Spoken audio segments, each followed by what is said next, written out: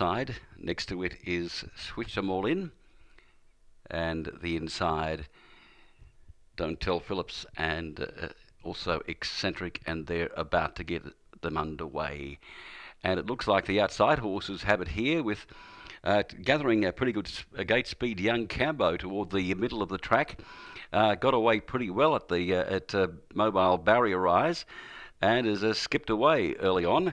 Getting away well to Blaze Edition, who appears to be going all right early on. And there's a few in the back of the field, as you can see, and we'll work them their way out as they come round with Young Cambo, who began pretty well, gate speed toward the outside.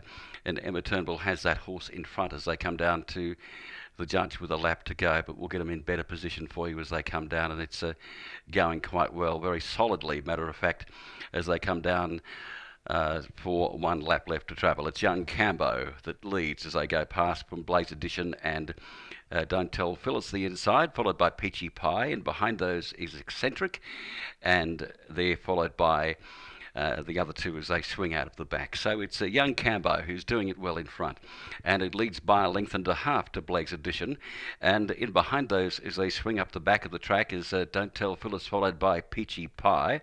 In behind those is Eccentric, and the other two, of course, Switch Them All In is in behind those. But down the back of the track now, and they've got about 600 metres left to travel here, and it's Young Cambo who's going pretty well. It's a length and a half in front.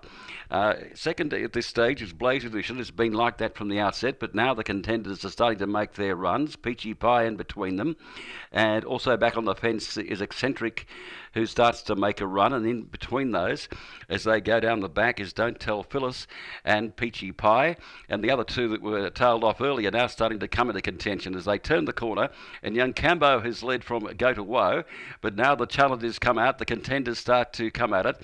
Blaze Edition was up there early, and also on the outside coming home well as Eccentric, who seems to be putting in quite a run. They've got a couple of metres to go, Young Cambo in front, and it'll get across the line together with on the inside Blaze Edition, who fought back well. In behind those was Eccentric, and also coming home well on the outside a bit was Peachy Pie. So it's a 5, 7, 2, 1 and 4, followed by 6 and